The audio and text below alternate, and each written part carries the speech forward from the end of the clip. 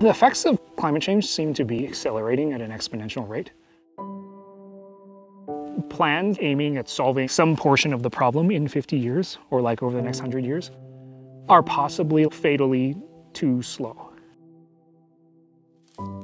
In order to fully decarbonize the grid and then remove all of the excess CO2 that's been released, we probably have to achieve that in about 30 years. And even that's kind of a dangerously long time frame.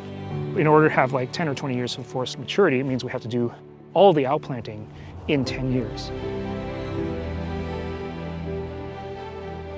If the goal is to plant 1 trillion trees, then we need 2 trillion seeds. So first we go out into the field.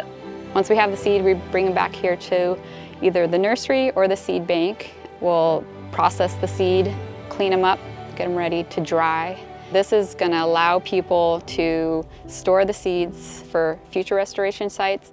So we bank some seeds and we plant some seeds, so we'll bring them here into the nursery. The greenhouses are exactly what you see here. It's the same greenhouse that are going to be shipped all over the world. So it just gives people the tools to grow the plants. We know it can be done here, we're doing it successfully, and they can do it too. We pick up the plants in the nursery that are pre-selected for that planting day. Each tree gets a little irrigation line and gets watered every second day for a little bit to help it in the beginning.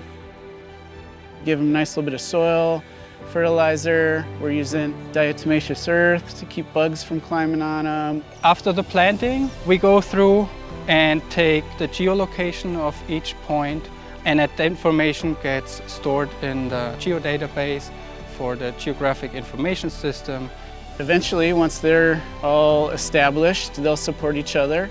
They'll cool this area, which will help the rain and the moisture stay here. And so we can turn this desert into a forest again. There's a lot involved that needs to happen to be able to get these trees into the ground, and it's a lot of work, but it's all worth it.